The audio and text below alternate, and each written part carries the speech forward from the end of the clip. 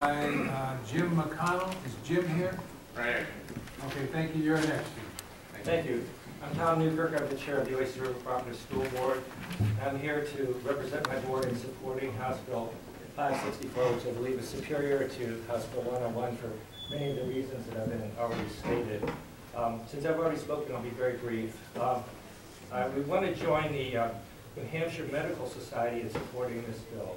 And I have a editorial from the former head of the New Hampshire Medical Association kind of articulating their support for this bill. And I just want to make basically 2 points, because we're talking about mass shooters. I don't think that's the only issue with this bill. The schools are open to people who are angry, who may have a deep grievance about something that's happened to their kid. They're open to spouses that are in angry custody battles. They're open to arguments that can escalate. These people may never come into a school with any intention to shoot, but if an argument escalates and there's a gun available, things can happen. And I think we've seen this certainly like in road rage, where some things just explode and then something tragic happens. And I think this bill can deter people from entering those situations with the gun so that they would escalate in that way. My other point that I want to make, and with all due respect to the training, which I totally believe are the people who've spoken in opposition to these bills, we believe that even in an emergency, gun owners who lack the complex training of police officers can pose a menace in densely populated schools in chaotic situations. And they can even be misidentified as perpetrators if there are multiple guns there. And I think there was a shooting in Alabama where something like that happened. Somebody had a gun and he was mistaken as the perpetrator when he was actually trying to help out the situation. So I think it creates a danger even for the person with the gun trying to do the right thing. So for these reasons, we support this bill.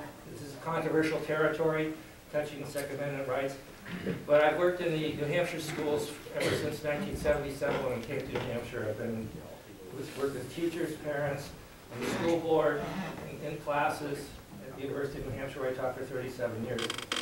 And I truly believe that if you were to be parents or teachers or administrators or students, most would be shocked at the permissive New Hampshire laws, at the current mess of the gun laws, and they would view this bill as good sense. So I support this bill. Our school board supports this bill. And I also think that in the issue of using guns in a kind of emergency situation, it would be prudent for this committee to talk to first responders and to police force to see their view of what the situation is like for them if there are multiple guns when they come into a school in an emergency. I think that would be a good step for you folks to do at some point. So thank you very much, and I have a copy of these remarks, and I have a copy of the statement from the former head of the New Hampshire Medical Association. Thank you very much for your testimony. Are there questions of, yes, Representative Lakers?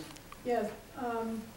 People in the state have been carrying guns in the schools for decades. Mm-hmm. So my question to you is, have you, as you have parents come in and are becoming upset over, the people that you were talking about, have you seen any of them actually draw or threaten somebody else?